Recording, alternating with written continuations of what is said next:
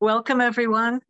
Welcome. I'm Stella Tarnay. I'm co-founder and executive director of Capital Nature, and Capital Nature is pleased to host you for this program, The Beauty and Magic of Winter Trees. And we think there's no better day than Valentine's Day to send out a little love note to the trees that support us and improve our quality of life and that keep us good company, whether it's in our neighborhoods or backyards or parks. So we thought Valentine's Day was a special day where we could do this program.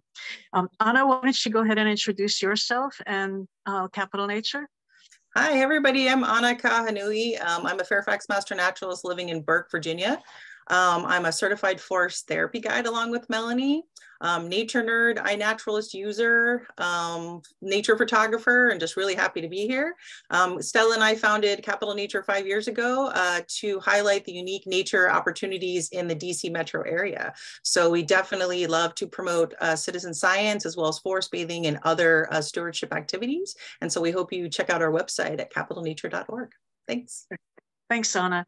And it's my real pleasure to welcome our two presenters, Melanie Choukas-Bradley and Alonso Abugattas. If you know the naturalist community at all, then you know that these are two of our most respected and popular naturalists in the entire region. And Melanie is a renowned author. She's written over, how many books have you written by now? I have 7 published nature books, and I'm working on number 8. Number 8. And the classic book, City of Trees, which really has become a classic on trees in DC, was Melanie's first book, and it's our go-to book on many tree questions. So we're so pleased to have you, Melanie, and all of your naturalist knowledge and skills. And Alonso Abugattas is the Natural Resources Manager in Arlington County, but also he is the Capital Naturalist. And if you're on Facebook, you know that he's wildly popular. And how many people are following Capital Naturalist right now, Alonso? A little over 22,000, I think 22,700. The last time I saw it. And, you know, I'm very happy to support, of course, all the things that you guys do. And we get confused with each other all the time, which is okay, too. And we're fortunate, and also you have a blog spot. Alonso's written some wonderful blogs on various nature topics. And if we could put that in the chat, that would be great too. So we're honored and pleased to have both Alonso and Melanie with us to present kind of their view of the magic and beauty of trees in winter. And we're also honored to say they're on our advisory board. So friends meeting up on Valentine's Day. So what I'd like to do now is actually kind of introduce why winter trees. I mean, Valentine's, great. We all love our trees, but there's something about trees in winter that's kind of special and magical. And the way I kind of see it is that you kind of see the forms of the trees. It's all kind of hidden under the green canopy, which we love, but then suddenly kind of they almost become like persons in the winter. You could see their architecture and their forms. And also February is kind of a dreary month. Let's face it, it's the depth of winter and you kind of want spring to come. And then if you're in DC, we have these 4 warm days and we think everything's gonna bloom and it warms up and then the freeze comes back and we're like, no, we're still in winter. So we thought also in dreary February, let's take a look at the trees because there's so much going on actually. The beauty and then all of that ecology that happens and then the amazing folklore that becomes somehow even more precious during the winter months. So we're going to be hearing a lot about what makes trees special in the winter, especially, and even some of the folklore and magic that surrounds them. Having said that, I also want to mention there are a number of you that participated in our summer tree walks. And we were so glad to see you in Deanwood, in Eckington, and in Mount Pleasant. And I want to invite you first, if you could put in the chat, whether you were in those neighborhoods or in other neighborhoods, are there any special winter trees that kind of are very notable when you're walking in the neighborhood or looking in your yard, where you're like, oh, I never noticed about that tree, but in winter, suddenly they kind of come to life. So please share that if you've noticed any special trees. If you happen to be in Eckington, I invite you to go to Lincoln Road and look at the amazing forms of the American elms. And you'll see they have a classic vase shape. And you see how the canopies kind of go over the road. So winter on Lincoln Road in Eckington is pretty special. In Mount Pleasant, we've got the giant red oaks, and suddenly you see the kind of horizontal form of those oaks. And that's really pretty special. And in Deanwood, there's an amazing willow oak that suddenly you see that it's a grandfather tree, and it looks especially stupendous in the winter. And then all the black walnuts and the catalpas have their various fruits either still on the tree or falling to the ground. And you can identify those trees by the fruits on the ground. A lot of things you can look for in each of those neighborhoods and in your own. So with that, let me go ahead and then invite Melanie to come and give her poetic. I saw the slides, and the only word that came to mind was her poetic presentation on the amazing beauty of trees in winter. Melanie? Oh, thank you so much, Stella. And talking about poetry, whenever you speak, it's poetry. I'm so happy to be here. I have such respect for Anna and Stella and all they have done with capital nature and in all aspects of their lives, celebrating nature and ecology in our region. And Alonso, you are in for such a treat, everybody, to hear Alonso and the stories he tells about trees, the folklore, the herbal lore. I could listen to him all day. So I am going to try to pull up my slides. As Anna and Stella know, and many of you know too, I'm a bit tech challenged, so I'll do my best here. Okay, I do not see the slides. Anna, we may need to go to a backup. Let's see, maybe I need to change my view on my screen before I share my screen. Yeah, try that. You know, what should I do for the view? You hit the view screen. You could do the speaker view maybe. Okay, I'll do speaker view, and then I'll do share screen, but I don't see my presentation. That's the problem. Let's see, let me pull it up. Sorry, you guys. Okay. We will get it together here. It's always the tech. Everybody knows. Okay, so there is my presentation. I can see it. Okay. And then just squiggle your mouse around a little bit. You'll probably see the Zoom. Yeah, that's the problem. It's control. just not coming back. Let's see. Let me do this again. Okay, here we go. Share screen. Oh, yes, we're getting there. There we Okay. go. There we go. And then, right. and then go ahead and put it in slide view and you're all set. Okay, so.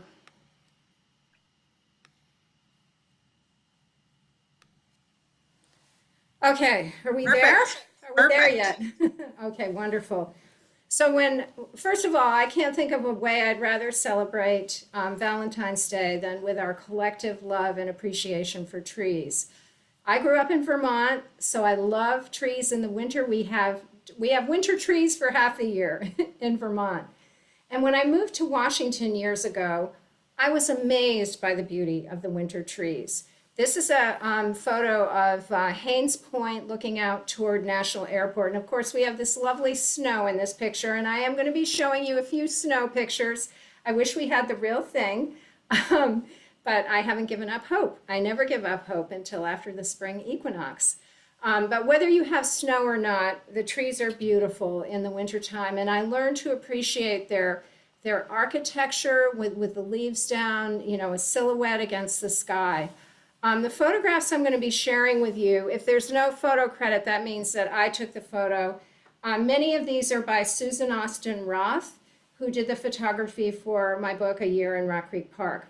This is Boundary Bridge. This is the little footbridge that takes you from Maryland to DC in Washington in Rock Creek Park.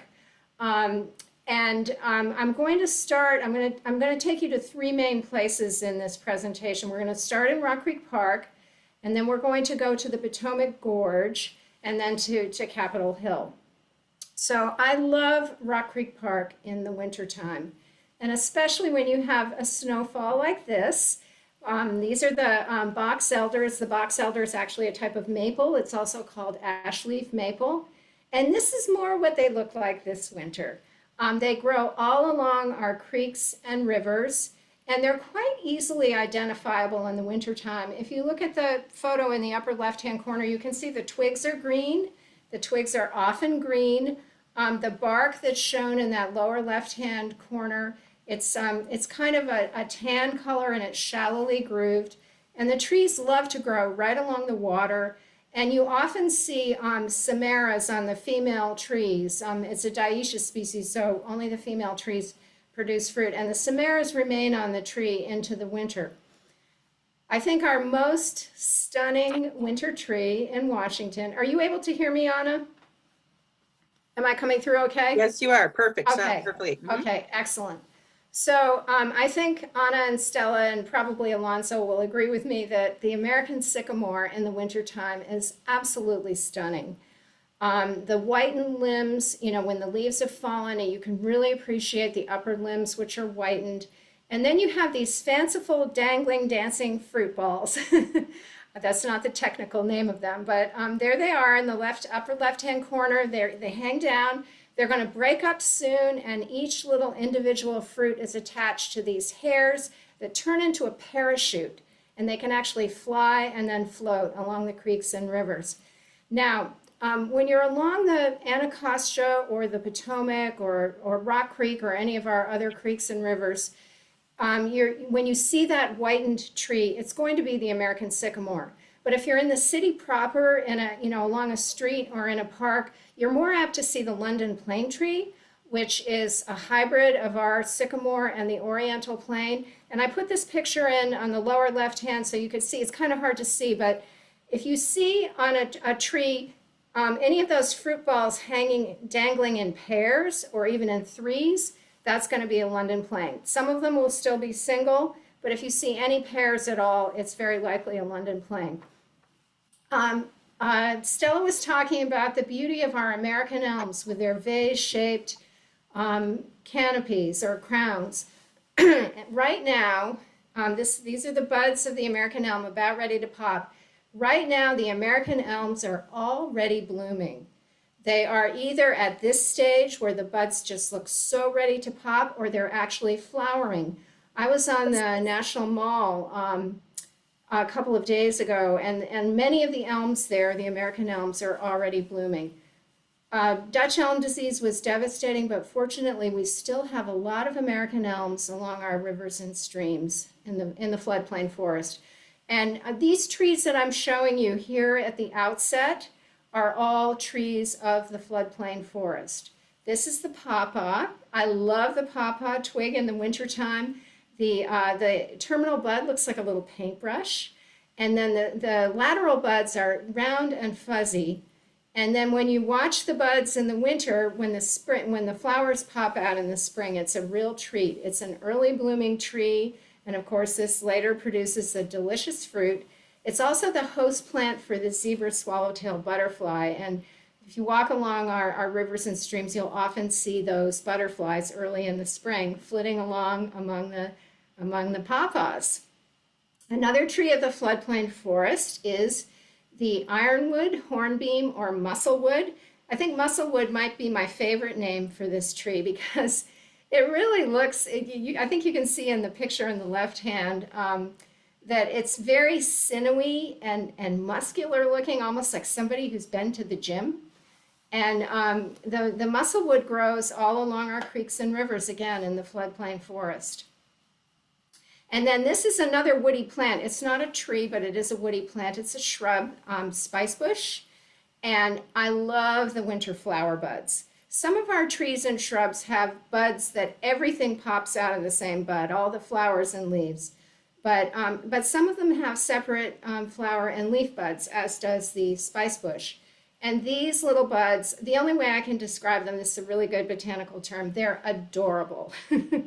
And I just love seeing those buds when I'm walking along Rock Creek. And then I know that they're going to pop out very, very early in the spring into this symphony of beautiful yellow flowers. And then later in the year, the fruit that forms on the spicebush is a really important food for migrating birds, including the wood thrush, which is our official bird in DC. American hollies are very prevalent in our natural parks.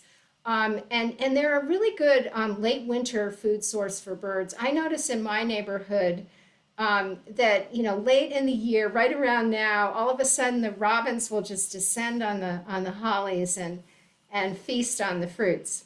Now, when you're out looking at winter trees in Rock Creek Park, do not neglect the skunk cabbage. It's not a tree, but I consider skunk cabbage one of the wonders of the world. Those spathes, those red speckled spathes, look like meat.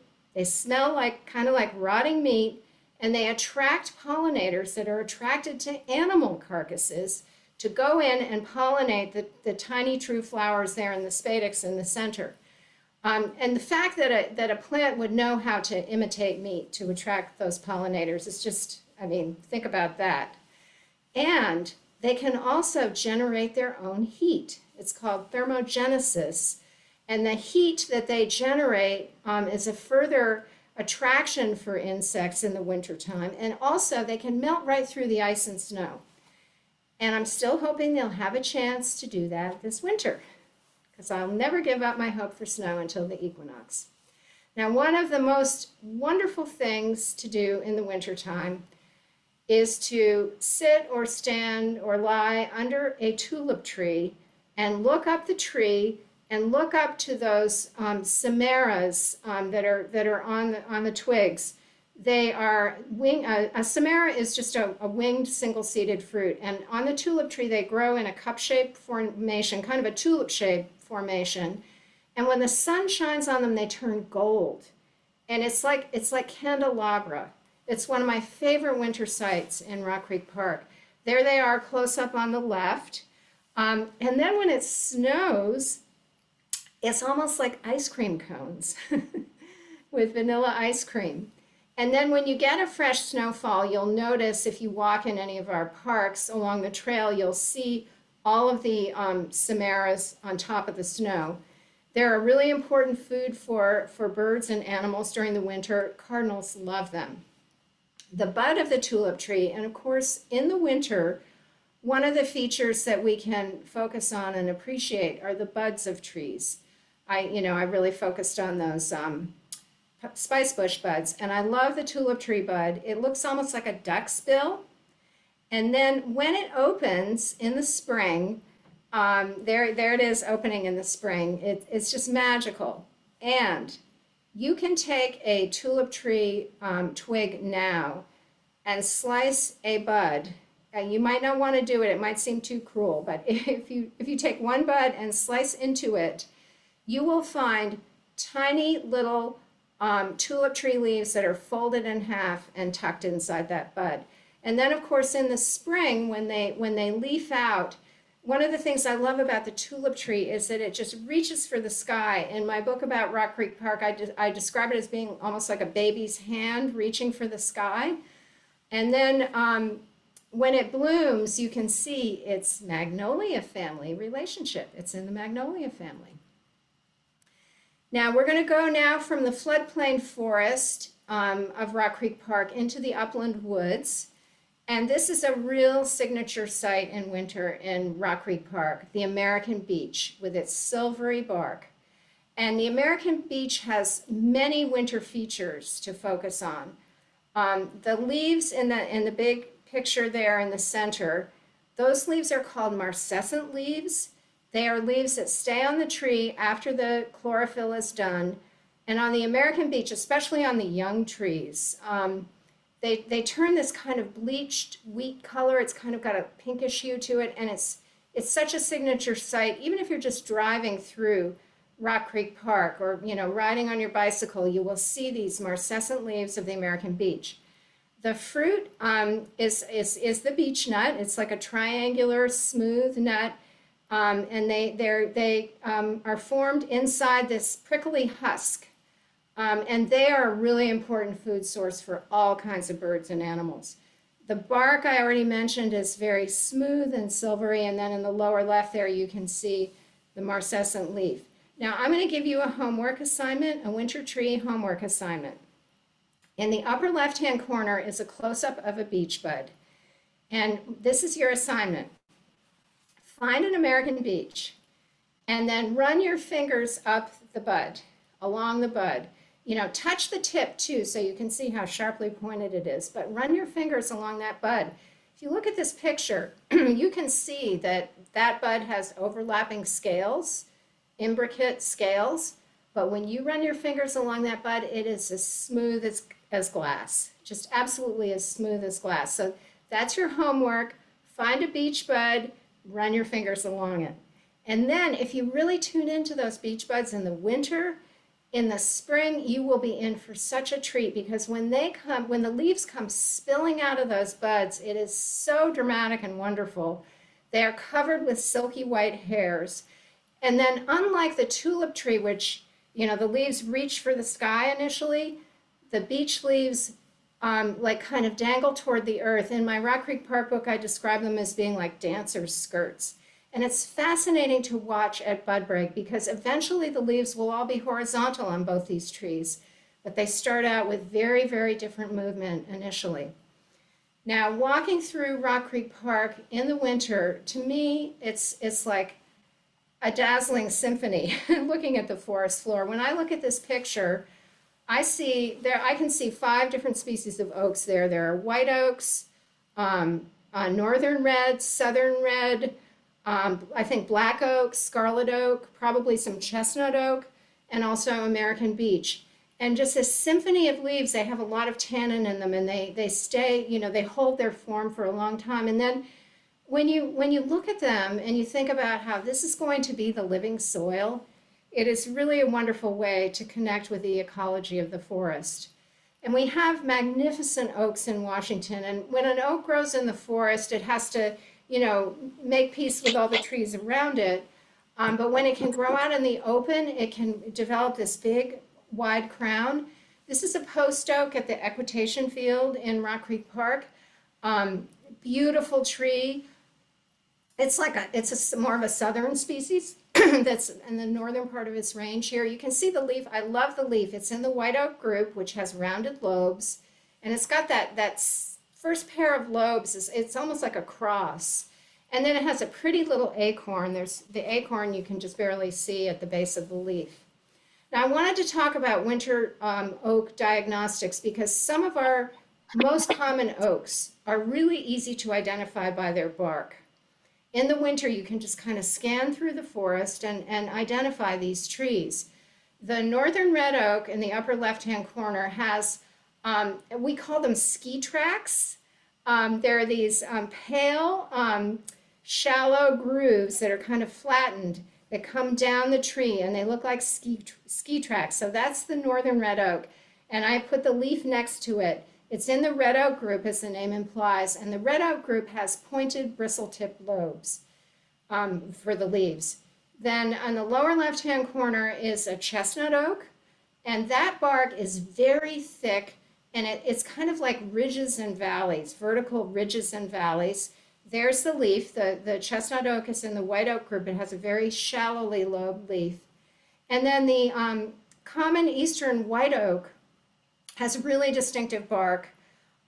You can see it's very shaggy, and it's ash gray. It's like the color of ashes in the fireplace.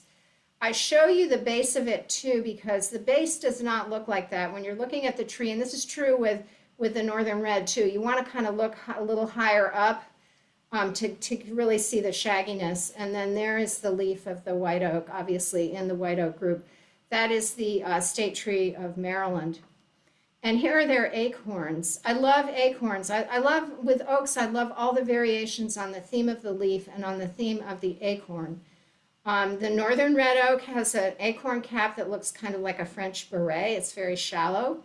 The white oak has a thick, kind of warty, very substantial cap.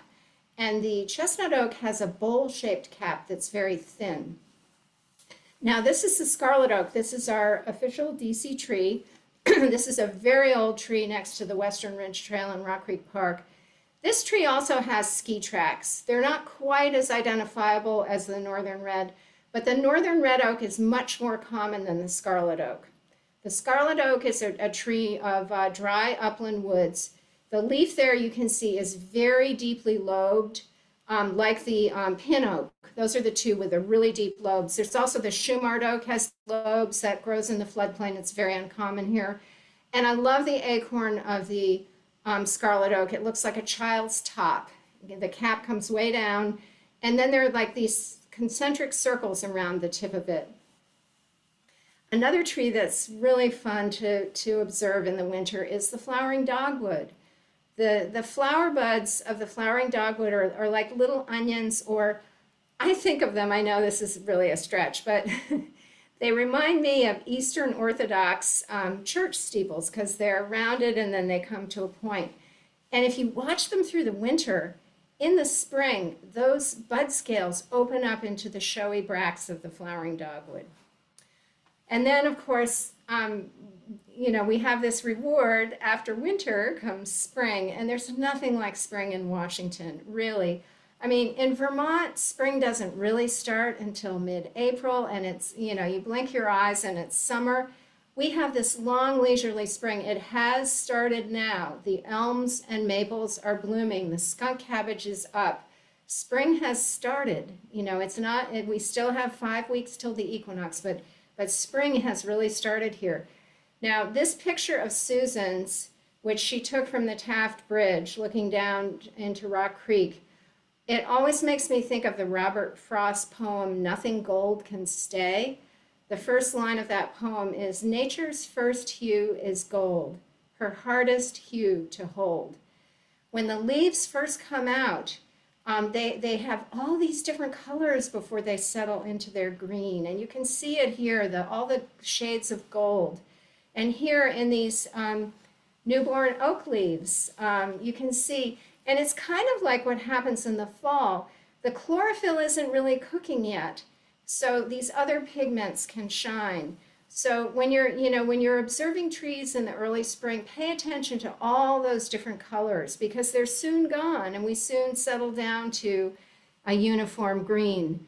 I love these pictures of Rock Creek Park through the seasons. This is Susan's celebration of the bridges. Okay, now we're going to go to the Potomac Gorge. I'm working on a book now about the Potomac Gorge. It'll be similar to some other books where I do like a year-long memoir. The Potomac Gorge, most people don't even know what it is. It's not Mather Gorge. Mather Gorge is the narrow gorge right south of Great Falls, and that is like a gorge within a gorge because it's within the Potomac Gorge. But the Potomac Gorge goes from Great Falls to Theodore Roosevelt Island, and it takes the Potomac River from the Piedmont, the hilly Piedmont, down to the coastal plain. So it's a very dramatic stretch of the river. And if you're aware of the whole thing as a gorge, you really can appreciate it. You know, if you're up in the Palisades, if you're on the George Washington Memorial Parkway, and it has amazing trees. This is a sycamore on the river trail, just up from Great Falls. And this is Betsy Lovejoy. She is a twin. She has a twin sister, and this was her birthday. And she's here with this twin sycamore celebrating her birthday, her twin birthday. This is in Riverbend Park, which is on the Virginia side of the river. And my favorite site in the gorge in the winter are what I call ghost trees. Now, ghost tree is actually another name for the sycamore, and you can really see it in the winter in the Potomac Gorge. I'm looking here across from Turkey Run Park to the Maryland shore and all those whitened trees. Now, when the spring comes, they will be obscured by leaves, but in the winter, they are just fabulous. And even if you're just driving across the American Legion Bridge, if you peek out, you don't want to get into a car wreck, but if you just peek out at the river, you will see the ghost trees. Are you giving me my warning, Anna? 5-minute warning? Okay, yeah. Thank you. And my favorite time in the Potomac Gorge is in the winter. This is a river birch. I didn't talk about it in Rock Creek Park. It is common in the floodplain of Rock Creek Park as well. It's almost horizontal. A lot of these floodplain trees can grow almost horizontally. And in the winter, you see these preformed catkins. Those contain the male flowers that will burst forth in the spring. This is a bitternut hickory. We have 3 common hickories here, the bitternut, mockernut, and pignut. And the bitternut is the one that grows in the floodplain. The mockernut and pignut are more common in the uplands. I love the hickory buds, and they're very diagnostic in the winter. The bitternut hickory is a mustard yellow. The mockernut is like shaped like an egg and kind of the color of a hen's egg. and you can see the bark in the background. The pig nut is shaped like the mocker nut, but it's smaller and it's a little darker brown. And then my friend Kate Maynor, I don't know if she's with us today, but she's a naturalist who probably many of you know. She describes hickory twigs as being wiggly. So these are wiggly hickory twigs. And you can really appreciate them when they get a little snowfall, which I hope they will get. This is the Billy Goat Sea Trail in the winter, and those are fox footprints on the left. I saw the footprints, and then I smelled the fox musk, and oh, I was in heaven on this day. This was after our big snowstorm last January, a year ago. And when I was walking down this trail, a whole flock of bluebirds came in and started shaking snow down on me. Olmsted Island is a really special habitat. And when you walk across the bridge, you walk across this part of the Potomac Gorge, you can see a lot of trees here that are just perched in the rocks. There are Virginia pines, eastern red cedar. There are some oaks there on the left. I can see some American sycamores. And then you walk on this boardwalk to get out to Great Falls, and you're going through this fragile, it's a rare habitat, a bedrock terrace forest. It's the ancestral bed of the Potomac River, and it's a habitat where it gets flooded every 20 years or so, so the soil never builds up, and the trees are all kind of stunted and fanciful. This is my favorite Virginia pine on Olmsted Island. And now we're going to conclude at the Capitol grounds, which are amazing for trees. They were landscaped by Frederick Law Olmsted. The island is named for his son, Frederick Law Olmsted Jr., and both the Olmsteds had huge influence in our area. We owe them a great debt of gratitude for all of the places that they saved, and their really sensitive landscaping and just their philosophy. On the Capitol grounds, there are 40 trees that date back to Frederick Law Olmsted's time there in the 1870s and 80s. And I've been going there for over 40 years. And this is a giant sequoia that was planted by the Cherokee Nation in honor of Sequoia, who was just an incredible person and leader. And it was planted on the 200th anniversary of his birth in the 1960s. So that's a picture of it in '79, and then last week in 2023. This is a 105-year-old pecan tree on the Capitol grounds, and it's the state tree of Texas.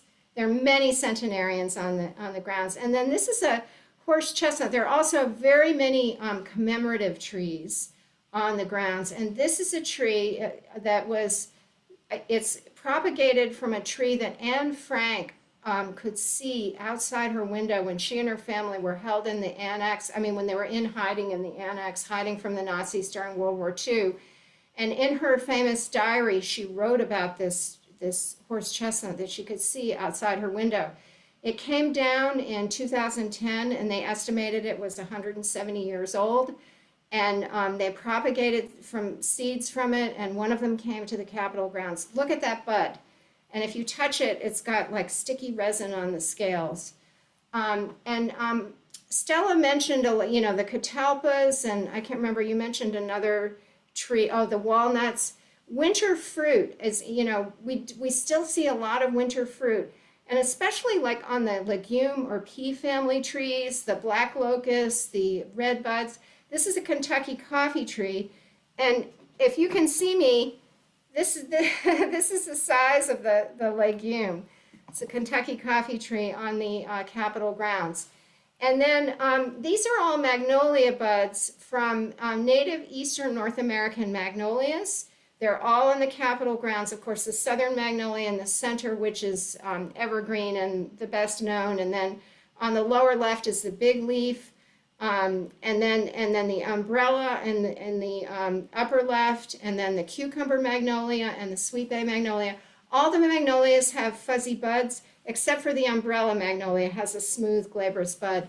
And then the star and saucer magnolias, which are going to be blooming very soon, and hopefully they won't bloom and then get hit by a freeze, which sometimes happens. They bloom very early, and they have fuzzy buds that are just asking to be touched. And the maple trees are blooming now. The red maples and the silver maples are blooming now. Those are the buds on the left on the Capitol grounds. But wherever you go in the next few weeks, you're going to see red haze from the flowering red maples. And if you're down along our rivers and streams, you will see the silver maples. I was at Great Falls yesterday on the river trail, and I found all of these silver maple twigs in the trail that squirrels had chewed off because the sap is running. And here's a bur oak. Might be my favorite oak in Washington. It's at the base of the Capitol. This is the acorn. Quercus macrocarpa means big fruit. It's amazing.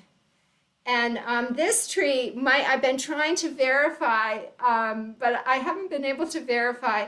It might be the oldest, largest tree in Washington. It's a white oak. It's just in someone's yard on Northampton Street, Northwest. And what a magnificent tree. Some estimates have placed it at 400 years. So I hope I didn't go on too long. And these are my 7 book babies. They're also behind me here. All of my books are about nature in Washington, and I have winter trees throughout. Not, very, very prominently featured in all my books because I love the winter trees. So, Melanie, thank you. Worth every second. Thank you. I think, is there an echo when I speak? There is. Anna, do you want to go ahead and transition then? Sure. Thank you so much, Melanie. That was fantastic. I've seen so many of your presentations, but I always learn something new. So thank you. We're gonna, you can stop sharing your screen now. Okay, will do. And then Alonso, if you want to queue up your slides, we're really excited to hear from you. Great.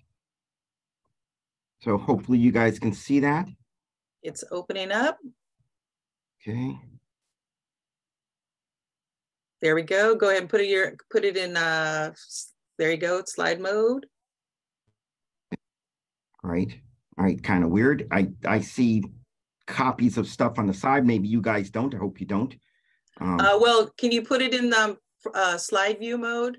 I did, and that's what happened. Unless you want to share them, and I'll just say next. I can always do that if you like. Okay. All right. If you do that, and I will stop sharing that. Okay, you stop sharing, and I will share. Let's do the handoff here. Let me go find it on mine. There we go. And I just wanted to let everyone know, in my hopefully not echoey voice anymore, that we will finish at 1. I know some of you have a hard stop at 1, including Alonso, but Anna and I will stay on until 1:15 if folks have any questions or you have some interesting trees to talk about. So if you want to jump off at 1, completely understand. We'll hang out to chat if you'd like to stay with us. Yeah, yes, folks, I do have, my lunch break is over, so 1 o'clock, I got another meeting, so that is it. However, if you guys do have questions in the chat or something, they'll eventually get back to me. But again, as soon as Anna, I'll tell you guys. No problem. In the meantime, just a couple of things about me. I'll talk a little about them on there. I only have one self-published book, and that's on reptiles and amphibians. I'm a generalist, so it's not not like that. However, I do have one which I was hoping to get done this spring. It's all on spring wildflowers. However, more and more work keeps getting in front of the way, and so I may not be able to get it done this spring. But if it is, I'm hoping to release it through the Virginia Native Plant Society. They'll announce it when it's released or something like that. But again, I don't know if that'll happen. But I am going to talk about some of the beauty magic winter trees. The great thing about a lot of this is that Melanie has covered a lot of it, and so I don't, I won't try to repeat the stuff that she's already said. So let's go on to the next one. Just again, some very, I'm just going to promote some of the stuff that I do. I do work as the natural resource manager for Arlington County. However, I'm doing this on my own behalf as part of the Capitol Naturals. If you don't follow me, I think you should think about doing it, because there's a lot of neat things there, lots of great naturalists in there, lots of great observations, and it's a fun group where I was an interpreter for most of my life. I taught classes, 500 a year, things like that, and now that I can't do it because I'm an office junkie and I'm stuck behind a computer, this is my escape, is to use the Capitol Naturalist. On to the next one, please. So the first one I want to relay is actually a story, and it's a long time story. It's told by the Seneca people, which is one of the Haudenosaunee, one of the what people call sometimes the Iroquois people, and it's about the legends of the evergreens. And I only made a couple of exceptions for this because some of their trees are different from ours. So for example, they have larch up there, which is a conifer, and we don't down here. So I use bald cypress, which although it's planted in our area, it's more of a southern tree, is found in our area. So again, just a quick legend about this. The story goes something like this, and obviously stories do get told differently over the time. But it goes back to a long time ago when there was a war going out between the spirits of winter and the spirits of summer. And the war would constantly be raging with about half the time one group winning and half the time another group winning. So the winter time, about half the time they'd win, about half the time the spirits of summer would win. And during all of this, there were a few tribes that decided they wanted to take sides on this. While most remained neutral, did not do anything, a couple did, and one of the more famous of them were the conifer tribe. The conifer tribe, which produced cones, thus the name conifer, they greatly wanted to support the spirits of summer. And so they had a tribal meeting, and in it, they invited all of the members of the tribe, and they were sitting there saying, we wanted to show resistance, and one of the ways we can do this is by drinking this magical elixir. We'll make it up, we'll do it, and it'll allow us to remain green all winter long. Now, upon hearing about this, some other trees decided they may want to participate, one of which included the American beech. And the American beech came over there and he said, we would love to participate in your protest and so forth to show support for the spirits of summer. Can we do that? And while most of the conifer tribe said that is a great idea, in particular White Pine, who was their leader, however, a couple of them did not. In this case, the bald cypress said, look, he's not a member of our tribe, therefore he should not have these rights to be part of us. Now, most of the conifer tribe decided that allies were better than anything else, so they allowed them to remain, but in great protest, bald cypress left the meeting, okay? So they decided they make up this magical elixir and they give it out to the members of the tribe. They held one dose back in case bald cypress changed his mind, but they all drank it, but they didn't allow enough of it to go around for some of the other marcescent trees. And we'll talk about marcescents in a second, which was mentioned by Melanie already. And so things like the beech and the oaks and the ironwoods, they wanted to protest, but they were not given the elixir. So winter comes along, and it's one of the worst winters ever, especially when the spirits of winter decide that many of these rebels were speaking against them. So it was the coldest, windiest, most brutal winter that memory remembers. And in it, the winds would howl and blow branches and leaves and everything off the tree. But not for the conifers. The conifers, having taken their elixir, remain green and stout the whole time. That is all except the bald cypress. Since he refused to take the elixir, he is one of our only deciduous conifers that we have in our area. So he still loses its leaves. Now, the other ones that did not get it, for example, as I mentioned, the beech, the oaks, the ironwoods, they remained, they still held on to the leaves for as long as they possibly could. And while they were doing it, I mean, the wind would blow, this, that, whatever, but still by the end of the year, you could see that the oaks and the beeches and some of them held on to their leaves throughout the whole winter. And this was something pretty special. Finally, the spirits of summer won.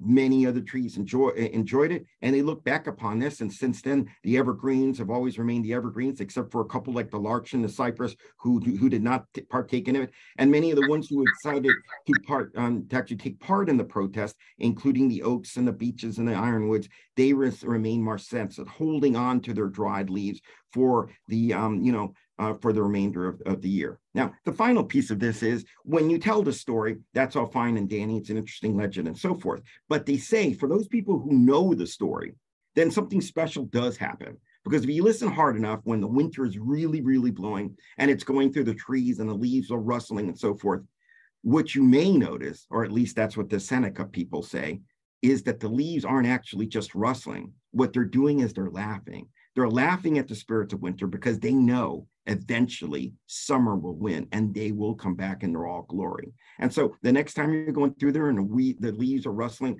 through the marcescent leaves of the trees that hold on to them, guess what? What you're really listening is their rebellious laughter that they are holding on to the leaves because eventually they will win.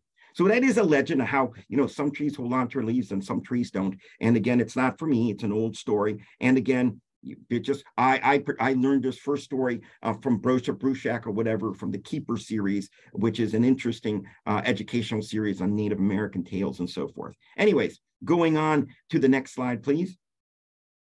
So again, on my blog, I have a lot of things covered. I put some in the chat about some of the stuff that Melanie had talked about or whatever, but I do have this blog, and you can find out about the legend, and you can find out about some of this by just going back to it.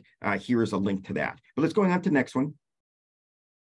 So I'm going to start off again, one of these, and that's the Quercus. In this case, it's white oak. And again, Melanie did a great job telling you a lot about it. You can see the distinctive bark in some of the older trees here, all these things that hang down on it and so forth. So, but white oak also is an incredibly important member of our family. If something does happen and we do lose all the oaks, it would be horrible for wildlife, because there's over 600 species that exclusively only feed on oaks. So if the oak, if something comes by, like something like the American chestnut blight or something like that wipes off the whole species, we would instantly overnight lose 600 exclusive species. However, there are some species which may survive just using alternate hosts. So as an example, if you look at oaks, you find that they host 557 caterpillar species, according to Doug Tallamy.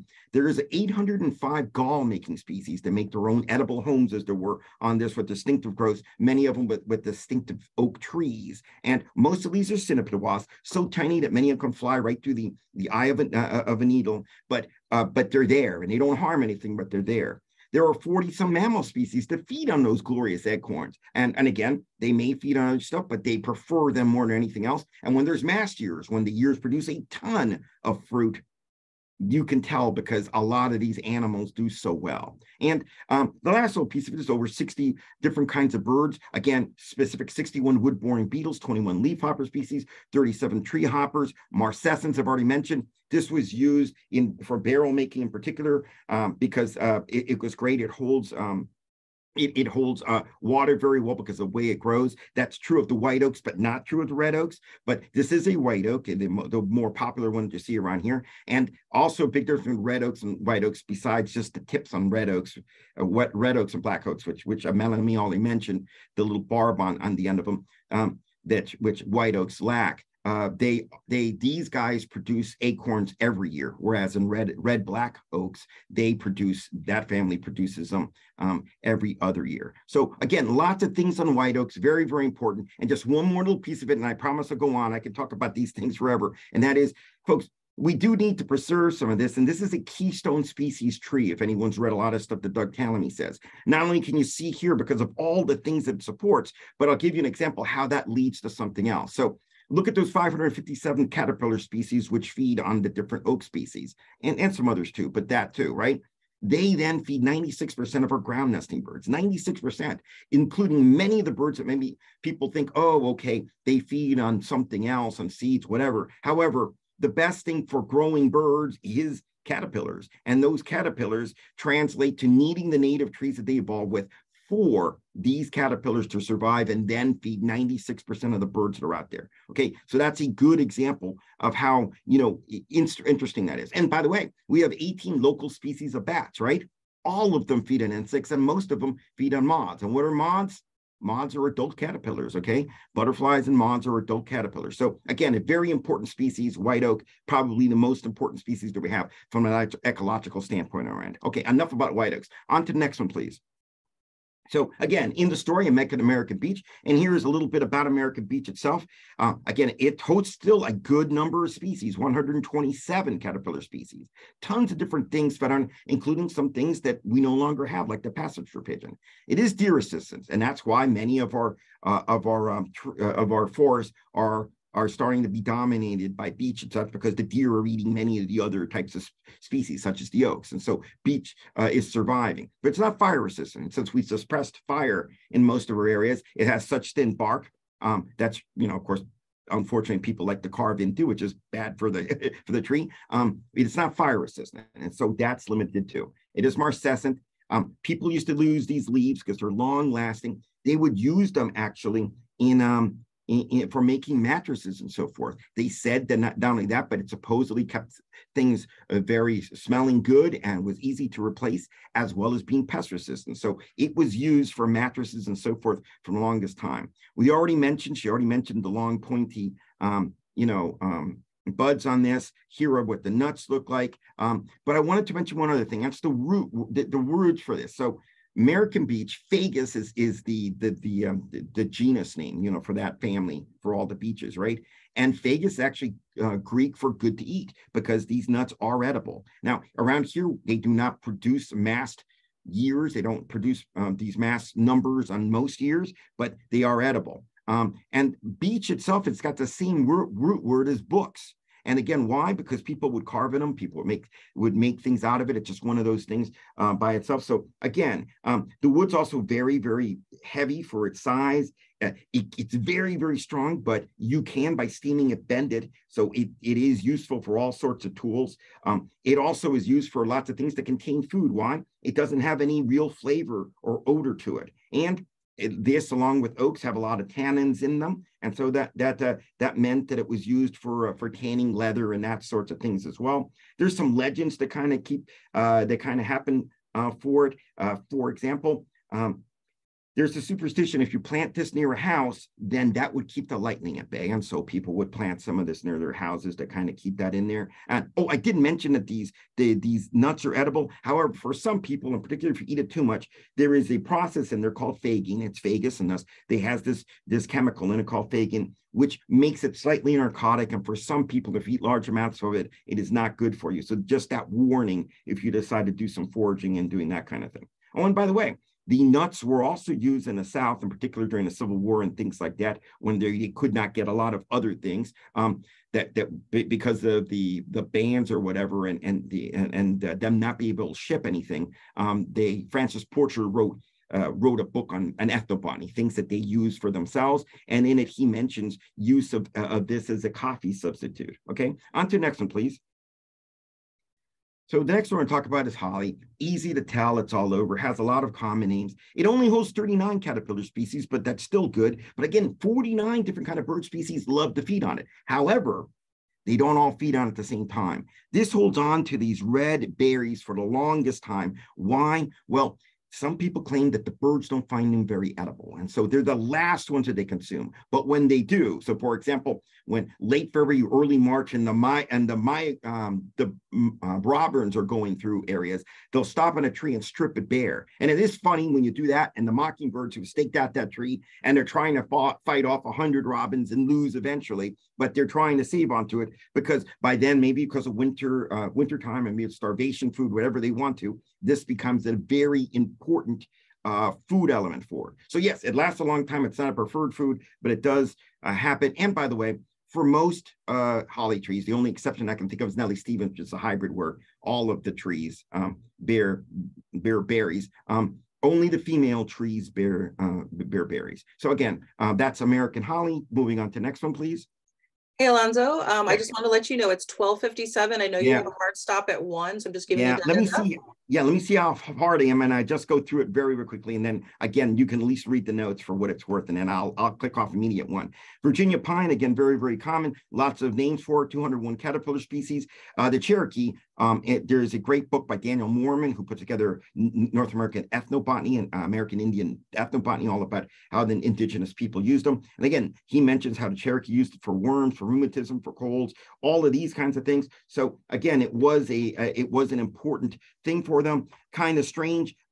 If you break off a stem of it, you see that it spells VA12, V for Virginia. And because it's twisted and only has 2, it's an easy identification thing to tell it apart from the other pines that we have, of which we only have a few local pines which are supposed to grow here. Lots planted, but only a few local ones. And again, it holds on to its cones throughout the year at multiple levels. It takes almost 2 years for them to mature. So it holds on to these for the longest time, and that's another good way to identify them. Okay, on to the next one.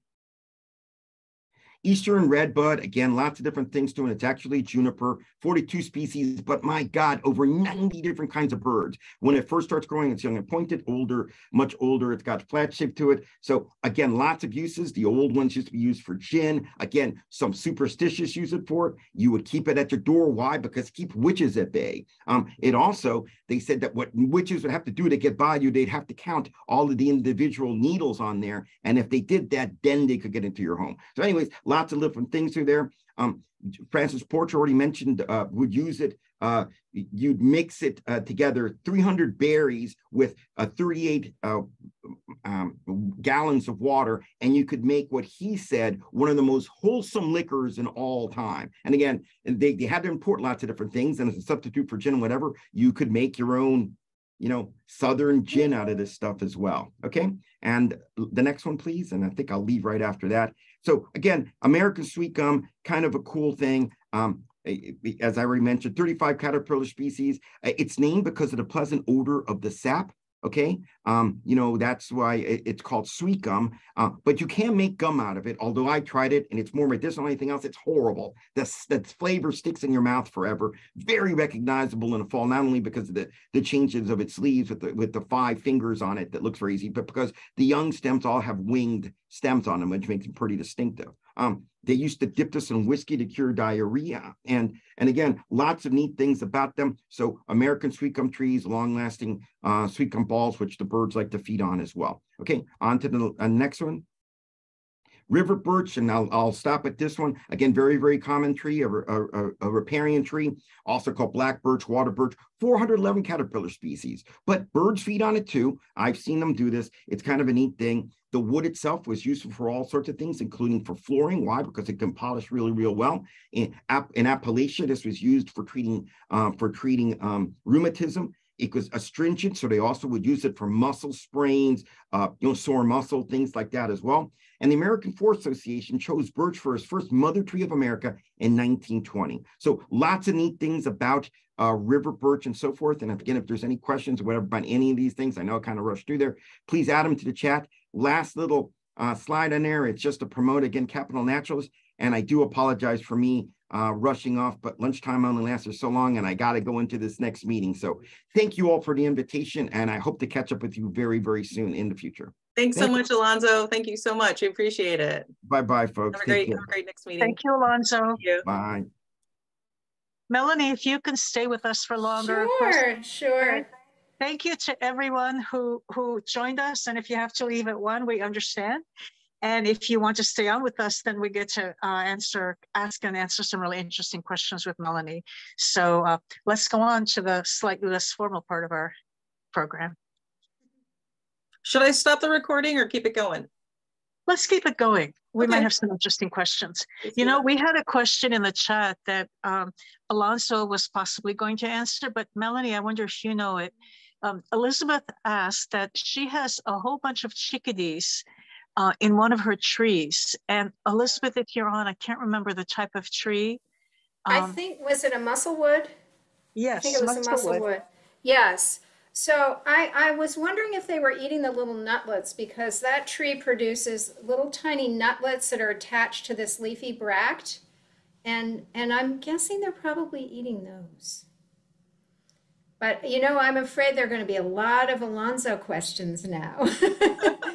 He's so knowledgeable. If there are any questions that we can't answer, we're going to save the chat and we'll follow up with Alonso, and we'll be sending out a follow-up email to anyone who registered with the recording, as well as a whole bunch of links to resources about Melanie's books and her website, and Alonso's sites as well.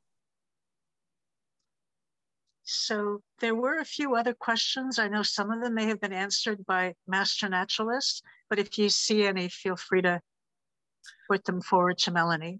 I see. Why do street trees need structural branch trimming? Multiple leads?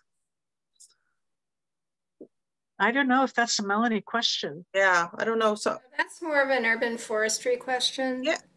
Is there? Do we have any urban stewards on the call? I think it has to do with, you know, not interfering with wires and things, right? The poles and electrical wires and things. That's why they would be trimming things, I would think. But if we have an arborist on the call, or if we have any tree stewards, feel free to chime in. You know, I have a question, maybe it's more of an observation, and I'm looking at Kathy Sykes, and that's what made me think of it, is, you know, one of the things we say is leave the leaves, right? And many of you are probably doing this already, but in the winter, if you have a tree in your backyard, it's kind of wonderful if you can leave all of those leaves under the tree. And Melanie, I wonder if you could address why that's so important. Oh yeah, just ecologically, it's so good for the soil. It's absolutely so good for the soil to have the enrichment of all of those fallen leaves. And I imagine also for insect life, and if there's an ecologist who could, you know, answer this more specifically, but it's just good for everything. It's the natural way. Kathy mentions winter habitat. Yeah, so it's a place for like lots of little critters to kind of hang out. It makes me really sad where I live, because when I see them coming down our street with the leaf blowers, I get really sad, because to me it's like murder. So I try not to, but anyway. It looks like, Kathy, did you have something else you wanted to add? I was just going to say, Talamade's book on the nature of oaks talked about actually the leaves suppressing an invasive Japanese stiltgrass, which is amazing. This doesn't get rid of it if you've already got it, but it's actually a preventative thing for avoiding invasives. But the leaves also, we still have heavy rains if it doesn't snow, which it hasn't for a while. But leaving the leaves keeps the moisture in. There's a whole bunch of nutrients you don't need to mulch. And there's so many bad things that I'm doing an article now or a column for Forest Hills Connection about leaving the leaves and about avoiding the blowers, because it is like a hurricane for the little insects. And it's like 200 miles per hour. Those little blades go, even when they're the electric ones, not the gas. So there's so many bad things that we should avoid doing. And nobody vacuums. You've heard that, the forest. So why do we think a tool that was devised or invented in Japan for construction sites is fine on our gardens? And I'm going crazy, and I think maybe Stella knew this, but there's been so many of my native plant gardens along Connecticut Avenue that were planted with bushes and shrubs. People have cut them to the ground, and this is, again, winter habitat for all the insects and so forth, and food for the birds. And then they've thrown mulch and removed the leaves. So I'm just like, so DDOT needs to work with DOEE is my feeling about who controls and says what can grow there, because, yeah, we could do better. Well, you are an extremely eloquent spokesperson. I wish you could come to my neighborhood and walk up and down the street and talk to people. You can talk. Thank you, Kathy. Benjamin writes, it's also good to build habitats for animals by stacking branches and twigs in teepee-like structures in your backyard. Linda writes, leaves and wood feed the mycelium, so all the little things that are going on underneath, the world wood web underneath. Ellen asks, do you know anything about the massive ginkgo growing in the tiny triangular park at 19th and Pennsylvania? I'm trying to think where that is, 19th and Pennsylvania. I'm going there for Valentine's dinner at Founding Farmers, so I will check it out. Yeah. And I'll let you know, Anna, and maybe you could get in touch. Yeah, we can pass that along. Yeah. We'll find out what's the story. I'll check it out. What is it, 19th and 20th? 19th and Pennsylvania. Yeah. Yeah, so that's right. Where I'm going for dinner. That's right, where Founding Farmers is. There was a question, does anybody know if the eastern red cedar berries are birds that like to wait till later because they're not as yummy, like the holly? I don't know if that's true or not. It could be. I just don't know the answer. I've noticed them still on our trees as well. Pretty sure cedar waxwings will eat them whenever they're ripe. Ah, okay. Good to know. I love smelling them. They smell so much like gin when you pick one of those berries and just. I was getting thirsty when Alonso was describing making the booze out of them. I'm like, ooh, we should have a little Valentine's Day cocktail with this. And I am just back from the Badlands of Western North Dakota, where the Rocky Mountain juniper grows. It's very closely related to the eastern red cedar, and they're beautiful. They grow into big trees out there in the Badlands, and they're loaded with it's not fruit. It's the little blue berry-like cone. You know, and a lot of animals and birds are feasting on them out there. It was really fun to see that sister species. That's awesome. Yeah. Do we have any other questions in the, I'm just kind of going through, people have had different comments. Any other questions while we have Melanie on the line, or you can even put questions in the chat for Alonso that we could follow up with. And I would also love to hear about any, I would love to hear about any favorite trees that people have, you know, that they especially appreciate in the winter. And thank you, Joanne, for popping something, an NWF article in the chat about juniper berries. So we appreciate that. Oh, let me go back to the beginning when we were asking people about so while there were some favorites listed, but I just want to kind of like swoon over river birches. And Melanie, I wonder, so in my neighborhood in Mount Pleasant, for some reason, the river birches are doing really well as street trees. And I don't really know why. My theory is because we have leaky water pipes. So they have, my theory is that they have like an unofficial kind of underground water source that's feeding them. But when I look at them in the winter and you look at all those wonderful flaky catkins, the cat, yeah. Are you talking about the catkins or the bark? The bark.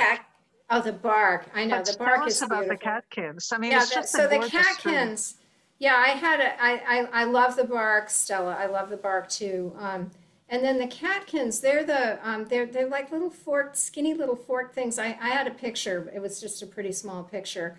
And they're on the ends of these delicate twigs. And those are the male flowers. They're preformed, you know, in the summer, fall of the previous year. And they will be there until the girl catkins come out in the spring. And then they will elongate and release their pollen. And they're just really fun to watch in the winter. And the twigs are so delicate, so when the wind blows, you know, they dance, the catkins dance. Yeah, it's a beautiful tree. A couple of the observations that people made, Kimberly said she's watching from Charlottesville. She grew up near Sugarloaf and met Melanie after her book was published. So she's met you, so that's cool. Katie said she can't wait for the eastern redbuds to start blooming. Those usually come up before our cherries. Tanya mentioned February means red maple blossoms in the mountains of Virginia. Linda's watching from Great Falls and she loves the sycamores turning white against the gray, like you were talking about the ghost trees, Melanie. Ghost trees. One of my, you know, I've been on many of Melanie's walks of Theodore Roosevelt Island, and there's some very special sycamore trees that she brings us to out there that we've gotten some great pictures of. So I think I'm always going to associate sycamores with you, Melanie, because I have seen probably the most pretty ones with you. I felt bad I didn't have a picture of grandmother sycamore on Theodore Roosevelt Island, which is one of our favorite trees. Definitely. Maybe I think Stella and I probably have pictures of it. We could probably put it in the follow-up email. Christy mentioned she loves the steely white American sycamores in winter, especially along the C&O Canal and the Potomac north of Georgetown. Beeches in winter have a special personality with their shimmering marcescence. So I love the discussion that we've had about the beech. So yeah, it looks like sweet gums, beech, and sycamore super popular in the chat. And with that, maybe we can go ahead and conclude. Anna, do you want to let people know about what we'll be following up with? Yeah, so we have a recording. We'll have a recording link of this that we will grab. We're going to share this with anyone who registered. And so there are some of you that indicated that you want to post it and stuff. So we'd like to know where it gets posted. So we'll communicate with you on that, no problem. And like I said, we're going to share some links about what Melanie's talked about, her books and her website and her activities, as well as the links that Alonso shared. For those of you that are iNaturalist nerds or citizen science nerds, like a bunch of us, tonight is our monthly virtual iNat night. We're talking about galls tonight. We're learning about galls, those little formations, the little things on plants that house insects and such. It's really fun. And that's tonight from 7 to 8:30. So that's our monthly series that we have using iNaturalist and learning how to make identifications. And in a second, I'll put the link to that if you want to register for that. That's a free thing that we're doing. Stella, did you want to mention Thursday's event? Do you want to mention that? Sure. So there's a regional network of citizen scientists, and on Thursday we're going to have a meeting. We're going to be looking at citizen science as a conservation tool, because a lot of us are observing And it turns out to be kind of an activist activity that you can actually protect biodiversity by tracking it as a citizen scientist. And we're going to have some great people talking about that. So if you have time out and put that in the link, yeah, I put both links in. I put both links in the chat. You can save the chat, folks. If you go to the bottom and click the 3 little dots at the bottom, that can save the chat locally to your computer if you want to save any of the links, or go ahead and grab those. We will send these links out also, depending on the timing of this follow-up email. I'm not sure when it's going out yet. So if we make it, we'll include these links. Otherwise, they're there for you to copy. I think we're good. It's 1:14. And Anna, finally, I'd like to give Melanie the last word. Melanie, I want to thank you so much. We could listen to you for hours. And so thanks so much for sharing your time and your stories and your knowledge. And why don't you take us out on Valentine's Day and send us off? Would you like me to read a poem, a Mary Oliver poem? Whatever you want to do. It's your minute. Okay, this is how I'd like to conclude, is with this wonderful Mary Oliver poem. I know a lot of us are Mary Oliver fans, and this poem is called When I Am Among the Trees. When I am among the trees, especially the willows and the honey locust, equally the beech, the oaks, and the pines, they give off such hints of gladness. I would almost say that they save me, and daily. I am so distant from the hope of myself in which I have goodness and discernment and never hurry through the world, but walk slowly and bow often. Around me, the trees stir in their leaves and they call out, stay a while. The light flows from their branches and they call again. It's simple, they say, and you too have come into the world to do this, to go easy, to be filled with light, and to shine. Thanks, Melanie. Thank you guys so much. Happy Valentine's Day, everyone. Bye, everybody. Bye-bye. Melanie, maybe you could stay on with us. Sure. Wonderful. Sure.